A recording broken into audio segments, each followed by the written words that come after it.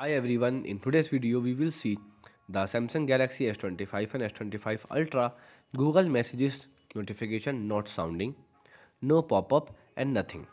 So here is how you can simply fix this problem. So the step 1 is to verify Google Messages notification setting. You can open your settings, then after go to apps. Here you can scroll down and find your Google Messages. So where is my messages? Messages start from M. Here it is. Then tap on it and make sure that the notification is allowed. Okay, then click on notification and here make sure that the sound and vibrations are also allowed and the notification pop-up are checked. Okay, and also show content on lock screen are also enabled. So this feature allow your messages you will see without unlocking your device. Okay, and also make sure that the pop-up notification settings are turned on. Okay, the step 2 is to clear the app cache and data.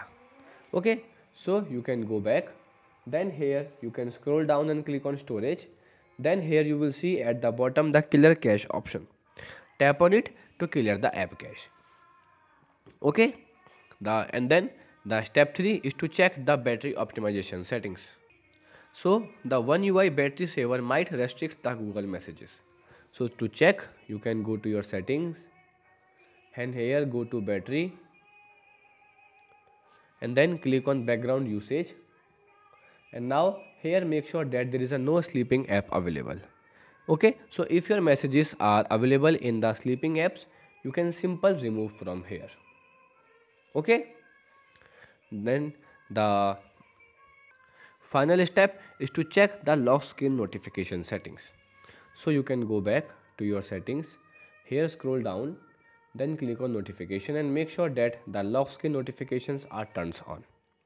And also you will see here the show content option is enabled.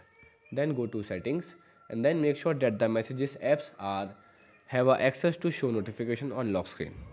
So these are the steps that can help you to fix this problem. Goodbye.